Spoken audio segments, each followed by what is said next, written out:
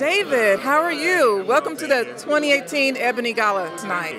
So what brings you out? To celebrate Black excellence. I mean, that's something I will always do and would always want to do. I love what you're wearing. You look sharp. Thank you. I love watching you on screen. So tell us, what's next? Oh gosh, I have a mini-series of Les Miserables coming out soon, and that's going to be on PBS Masterpiece. I have a film called Relive. It's myself, Storm Reed, Michael T. Williamson, Brian Tyree Henry, Alfred Molina, and that's going to be on at Sundance. And I have a film that I'm about to direct, a film called The Waterman. So keeping busy. Nice. Welcome, and I'm glad you came out tonight. I'm going to keep it short and sweet. I know you have to mingle and do your thing, but I look forward to seeing you tonight. Bless you. Thank you very much. Have a great night. Thank you. You too.